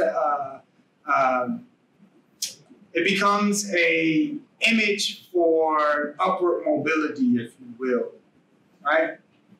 If this person can do it, this means that anybody can do it to a certain extent, right? And so for professional Black athletes, they're supposed to represent, and part of that representation is to be a model for the Black community to a certain extent. And so by utilizing that venue to be able to engage issues that are going on in the Black community, it undermines what society has projected their role and responsibility to do.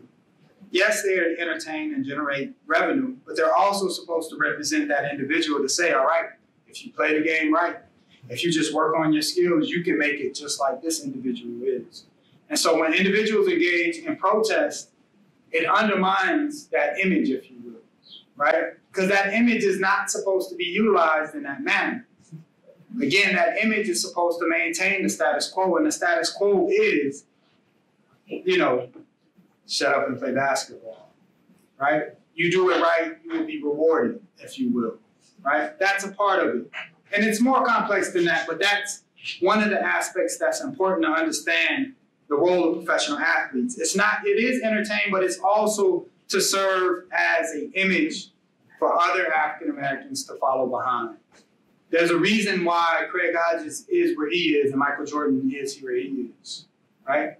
There's a reason why what happened to Muhammad Ali happened to Muhammad Ali, and Joe Frazier had a different kind of experience. While Joe Frazier wasn't, drafted, but it's a reason why these things shake out the way they shake out. There was a saying that this athlete or this entertainer was a credit to his race. And that saying meant that those people did not rock the boat. They went along with the status quo of that time. So conversely, these athletes are rocking the boat. So to the others, they are not a credit to their race. If you can see what I'm saying. Yeah, it's very complex. So like with that, yes, individuals that are engaging in these protests, they're rocking the boat. And so that becomes problematic because they're utilizing that venue again to do something that it was never intended to do. And on the other end of that token, sometimes, we don't want individuals, our professional athletes, to represent who we are. So, and that's another complex component about it. So like, for example, with Dennis Rodman, right? Who engages in resisting the status quo, but not necessarily in terms of preserving African people's humanity to a certain extent, right? And so it's complex because this whole question is, who's actually fit to articulate the needs and the demands of a particular community, right? And so part of this conversation, for example, with Malcolm X, he stated, why does media outlet sources go to entertainers and ball players to be able to discuss the politics of the Black community? Are they fit? Are they experts on what's going on in the Black community, right? And so I'm saying that to say, while these professional athletes have the voice and the agency to engage in this discourse, sometimes they may not be prepared to do so. right? And their engagement in some of these discourses might harm the Black community more than it helps it, or maybe create more confusion than it does clarity. And so I'm just saying that to say that it's very complex. While we do want, professional athletes or anybody who has the ability to advance an argument to be able to protect the livelihood and the humanity of African people, we also understand that some people just don't have the ability to do it and still try to, if you will, right? And so that's the complexity about it. I think the thing with professional athletes, again, with them being in front of the mic, with them being able to travel the world, and so many ears are listening to what they're doing, how they're doing it, what they're wearing, how they're walking, all of these different things, it makes it very fitting for them to be able to interject messages, to be able to advance certain thoughts about certain things, or advance or open people's eyes about what's going on. And so it creates a very peculiar kind of environment that could be right only if it's utilized in the right way. Any other questions or comments? You're right when you said that. He's not an athlete, he's entertainer, a rapper, Kanye West. Some of the things he had said was not a credit, it was more of a discredit to the African American community. Yeah. It's kind of funny, I was at the investiture for the president, Dr. Thomas Parham, and one of the remarks by those that were speaking was from Dr. Wade Nobles, right? And he was like, man, the Black community is kind of somewhat complex, right? That you represent us at all times. So for example, if you do something that makes us proud, man, you're with us, and we applaud you for it. But when you do something that embarrasses, it's like, man, so it goes out to say, like, you're representing the Black community, but that's our own internal understanding of what your role and responsibility is to the community to a certain extent. The thing is, when it's taken out of context and you place it in another kind of avenue, such as a professional athlete, it changes the game to a certain extent, right? Because on one hand, they're professional athletes that are tied to organizations that mandate that they safeguard the principles of the organization that they work for, right? So when it comes to their connections and community, it's a matter of, where does your allegiance lie to a certain extent, right? And so it just makes it very complex. But nonetheless, they still represent us. This is still home for them. And so, this is still home for them. No, I was just going to add to that by saying, the media plays into that too. Definitely. Because, an individual may think that they're representing in one way, but when the sound bites are manipulated in another way, the media can really change the intent of the individual's attempt to influence, Yeah, I think or if they misspeak or say something totally bizarre or off the wall, like Kanye. Yeah.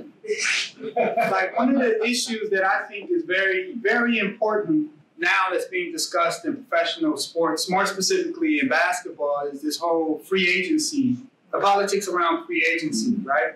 So, for example, the player's ability to actually advocate for agency to say, man, I want to be able to say where I want to go, right?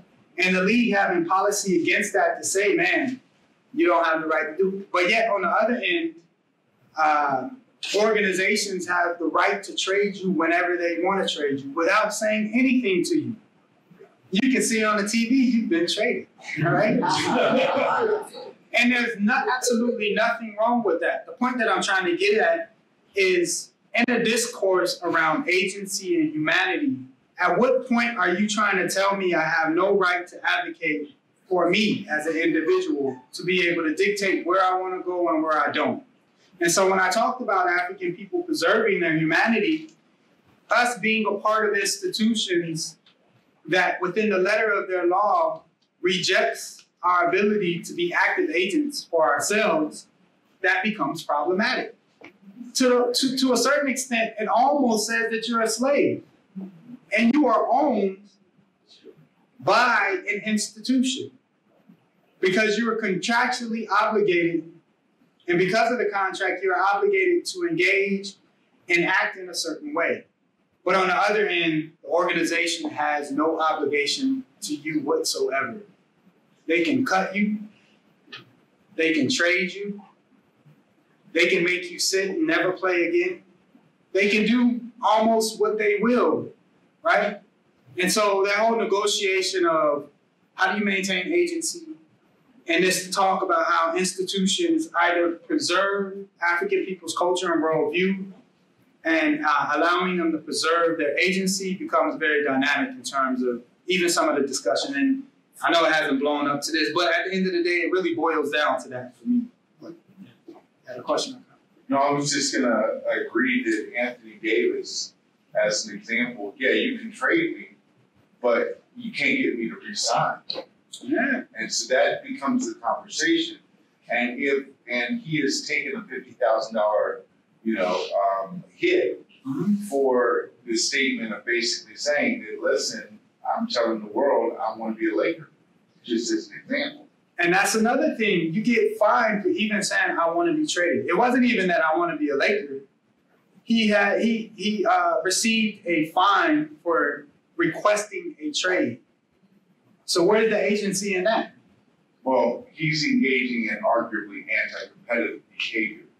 So he's engaging in antitrust is in essence what they would say, meaning the teams for that matter. And I get that. Currently Sprint, and I know this is a different thing, but Sprint and what is it, T-Mobile? Yeah. Just signed a contract. Is that anti-competitive, within the markets that are the industry that they're in? And so I guess what I'm saying is the door doesn't swing both ways. Right. No, understood. And so the advantage goes to corporations more than it does the individuals. Of course. And we can see that play out in sports in this regard, where individuals completely loses their agency while the corporation maintain their agency by all costs. In fact, they write policy to make sure that they maintain their agency, and they write policy to make sure that individuals lose their agency. I think the NCAA, like, I look at it as a cooperation, because those student athletes are treated like they're slaves, and they don't have any say so in anything that goes on. Yeah, student athletes is a totally different thing. The whole discussion about getting compensated for being student athletes versus not being compensated. And the NCAA arguing that, you getting free tuition is a form of compensation that's beyond the value of the dollars that you would receive to be financially compensated. They're not able to work. A lot of them complain that they're hungry. They're not allowed to work because all they have is academic and then they're practicing. And so they have yes, they get free tuition, but they don't have money to buy the essential things they need, like personal items. And it's not in an area where it's closed, they're still hungry, and a lot of them saying they're going without food, without clothing or whatever they need outside of the athletic work. I think they should be paid. I know that's a whole other topic, but they should get some kind of compensation. I agree. UCLA and all these big schools made big time money off of them. Their jerseys and their name and my likeness and all that. You sell it. I agree, man. The TV contracts alone, have you seen some of the money with these TV contracts alone? It's crazy. But I will still say, going back to the players themselves, this whole notion of having agency versus those who don't. So even if you were to look at the NCAA, for example, and the rules around you switching schools, for example, and losing eligibility for 1 year, the whole compensation. But if you look at the institution itself, or even coaches for that matter, right? Coaches can leave one job to another job and actually still receive the money from the contract that they signed, as well as receive compensation for the new school that they're in. The coaches are also paid more than the president of the university. In some cases, yeah. But the point that I'm making is, the agency component is very important because it creates a level of dependency for these professional athletes. Now, LeBron is one thing, but if you look at other players, it's they're not mobiles like a LeBron. And so their dependency on the league actually influences their behavior in terms of what they're willing to do and what they're not willing to do. Now, don't get me wrong, there are some players that say to hell with it. I am who I am and I'm gonna say what I wanna say. But understanding that policy does restrict agency for some players, right? And when you talk about NCAA, it's a totally different thing, right? The stakes are much higher and the compensation is way down there lower, if you will. I was just gonna say that the talent is your way of retaining agency. The more talented you are, the more you're going to retain your agency. Because at some point, people are still going to give you a chance. Kareem Hunt, as an example, was just signed by the Cleveland Browns yesterday. And so once you reach a certain level of talent, it negates or it gives you passes with your agency that others don't. LeBron being a different animal, so to speak, in terms of his impact. Yeah, I agree with that. I mean, also with Colin Kaepernick is that he started something that challenged the whole league. Because they had players from all over the league trying to find out how are we going to protest. We're going to stay inside the locker room, we're going outside, everybody's going to yell. You sometimes because they knelt before the anthem and then stood up during the anthem. You know, and I think because of that, that's the main reason why he's not playing today. We blame him. Yeah. I think one of the things I didn't get to discuss, which I think is very important, is the league's response to the demonstrations during the national anthem, which is very important, right? After the year that passed in terms of players protesting and things such as that, there was dialogue about the protest, but also there was policy that was passed. It was later rescinded, but there was a policy that was passed that prohibited those who were on the field from actually kneeling or sitting so on and so forth, right? And so this was very important. Well, for me, it was very important, right? Because there was other policy passed during that same off season, right? There was policy passed around domestic abuse. Actually, domestic abuse was passed prior season, but it was reinforced and renewed. And so one of the things that I posed to myself is, what was the stance on, by the league on treatment of people of African descent, based on the policy that they passed? What was the stance by the league on the treatment of African Americans by law enforcement and the criminal justice system? It was okay with it? That could be one thing. There was no stance. Yeah. The only stance that they said is, when we play the national anthem, stand up. But isn't that in the They separate issue. It is a stance. The thing that happens is there's an issue. People respond to that issue, and other people say, well, let's not talk about that issue. Let's talk about your response to that issue. Okay, which is the flag, kneeling, blah, blah, blah. But the issue of how people were treated, which was the initial response, they don't really get into that. They bypass that. Okay, so let's back out of that. What's the league's stance on domestic abuse or domestic violence? Huh? They didn't condone it. And in fact, they passed policy. It's a no tolerance. Those who engage in it will be penalized to a very severe extent, right? Even if criminal charges are not brought against, the league can actually punish and do punish individuals because it's a no tolerance, right? And so now, that's not me trying to compare the two or do some type of competition between domestic violence and issues going on in the African American community. The point that I'm making is, even in policy, institutions and corporations, they take stances. And those stances make certain points. And so as it relates to people of African descent or African American community, law enforcement, and criminal justice system, there's a stance that the league actually takes, which basically is a stance, no stance at all, or it's none of our business. But when it comes to domestic violence, while they should write a policy and there should be no tolerance, the point is it's not universal, right?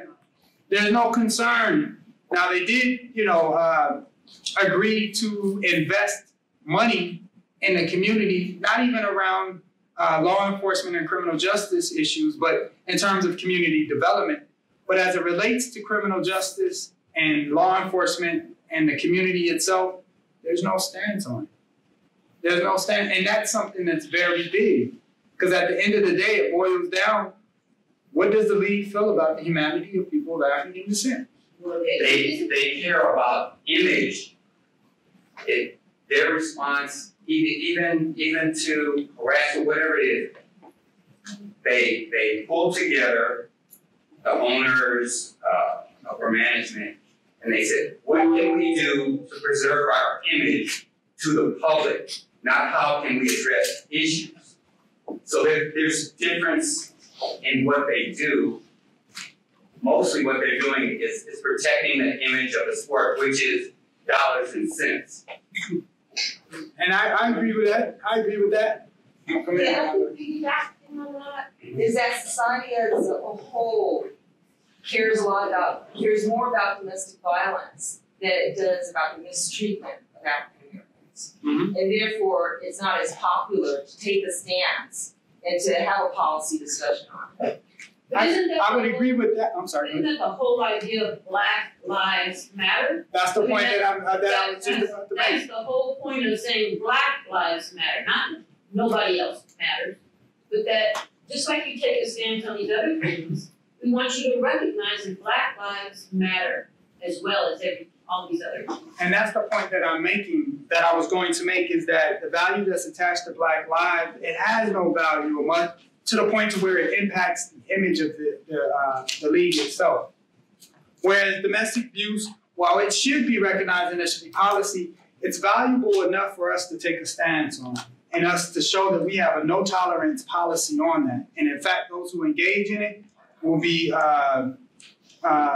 punished to the full extent.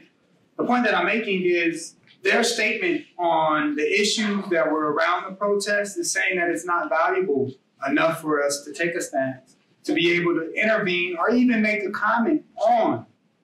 There's no one that hasn't even made a comment. In the sense of they acknowledge unfortunate incidents that have happened, there has not been a league stance to say we stand against ill treatment of African American community by law enforcement and criminal justice. There hasn't been any statement or policy that supports that, which to me says it's not valuable enough. And it does not impact the image of our league if we don't. Make sense? Mm-hmm. Question or comment now? But you know, as pertains to domestic violence, they didn't care about domestic violence either until so many high-profile athletes ended up in court for these horrible things that they did. And that's the only reason they started caring about it. And I agree to that. I guess what's important for us to understand is, you know, domestic violence, it's no comparison, and I'm not trying to compare it. That would do a misjustice to both incidents.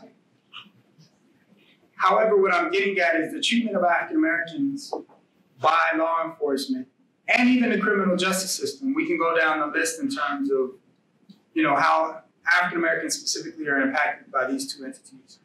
Have been happening for hundreds of years. And so they've been impacted for a long period of time, just like those who are victims of domestic violence. However, I think from the league taking a stance on domestic violence, as they should, they have not seen something that has propelled them enough to say, this is valuable enough for me to stick my neck out. And even if I receive backlash from law enforcement or even the criminal justice system, I'm willing to do so. Because it's that important to me to do so. And I think that their perception of it reflects society's perspective of the relationship between law enforcement and the criminal justice system. That is just not valuable enough to do so. Why? Because Black humanity is not valuable enough to preserve. To a certain extent, people of African descent are not human. Therefore, the treatment of them is acceptable if it is inhumane, right? And so while they're not directly saying that, it's kind of like they say, actions speak louder than words. Your actions are telling me these things, or saying these things in a number of different ways. we'll take one more, and then I don't know how much time we got. I'm fine if you're okay. Oh, okay. When the president spoke out on this, I think he had a few to the side because he had already been saying things about in some of his rallies about like when the police arrest people, how they should be treated. And then this happens, and he's piggybacking on the same thing. And, you know, all these tweets and different things going back and forth. It didn't help the situation at all in terms of how people's perception of what was happening. Yeah, a changing point in terms of the literature that I reviewed, the changing point in terms of the league's response to demonstration was president, or he wasn't a president then, but he was a presidential candidate at that time. Therefore, our policy is going to be wrapped around preserving the national anthem, if you will. And so, yes, the president's comment did change the trajectory of even the discourse around it. And you start to see teams breaking away from their solidarity with the players, moving toward a policy around the national anthem. Yeah.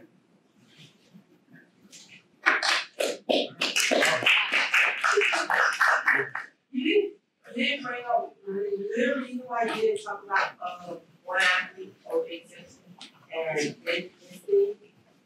Or is it? In terms of protest? Yeah, OJ protesting. I don't. He didn't protest. Well, I do know this. I do know this. OJ is a good figure to bring up because when they had the 67 summit, OJ was actually invited to come to the summit. And this summit was supposed to be to bring support for Muhammad Ali and his decision not to go to the Vietnam War. And OJ refused to actually be a part of the summit at all, right? In fact, his response to him being invited to the summit was like, man, I'm not a black athlete, I'm just an athlete, if you will. And so I didn't bring up OJ because he didn't engage in no protests. Well, that's what Johnson and Michael Jordan. But yes, he would be that individual who would maintain the status quo and remove himself within the context of the black community, if you will. Yeah. So, thank you all for coming out. Thank you.